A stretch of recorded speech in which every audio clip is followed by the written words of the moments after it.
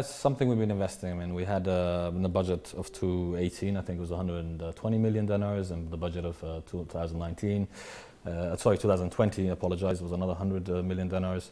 Certain schools, certain kindergartens have been refurbished, made more energy efficient. Certain public institutions have been. Now, have we achieved the 50%? Unfortunately, it hasn't been achieved yet. The reason why it hasn't been achieved is the fact that we need to change a lot more of our heating systems in our country.